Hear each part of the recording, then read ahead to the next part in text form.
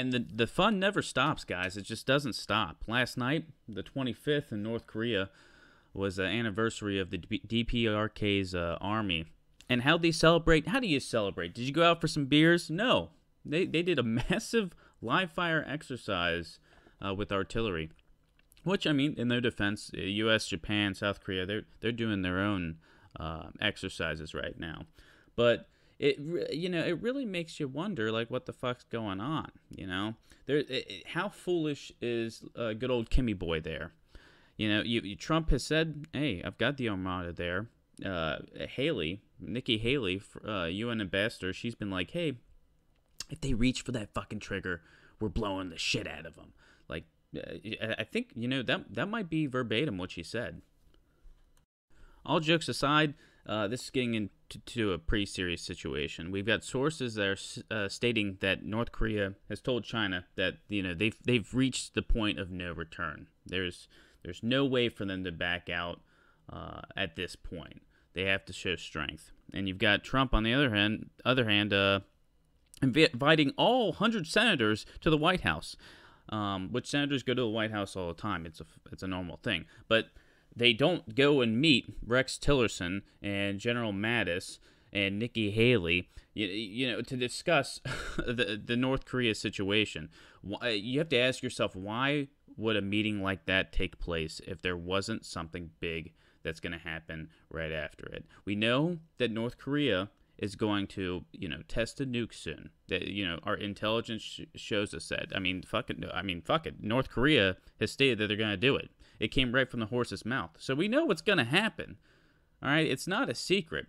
And with this meeting, it makes you really wonder, like, okay, let's step back a little bit. Jesus Christ, dude, what the fuck? It's like, are we dousing ourselves with fire? We don't want this war. Why are we doing it? I get it.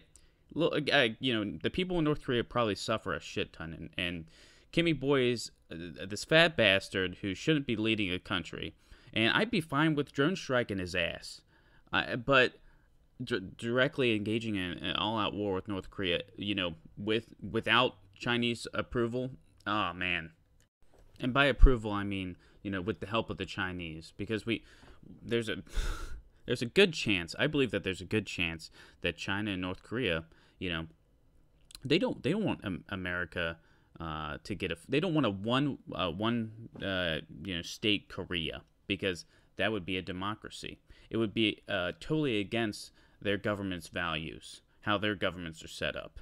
So I don't think that they're for a one state run Korea. I don't think that they're fine with South Korea basically running the whole thing.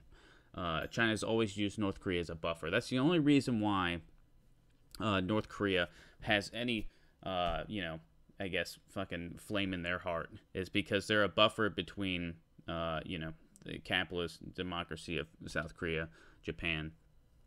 And that's another thing. The Japanese, we don't want an all-out war because North Korea can strike the Japanese. They're saying, experts are saying it would only take minutes. Like, the Japanese people would have minutes to react to this, which is extremely scary.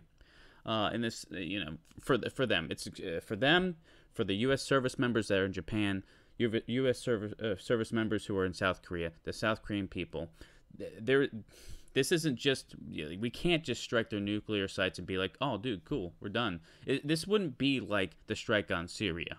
If we hit their nuclear sites, they've got miles, hundreds of miles of artillery just waiting to rain down on Seoul. Not to mention missiles that they could unleash on U.S. forces and the Japanese.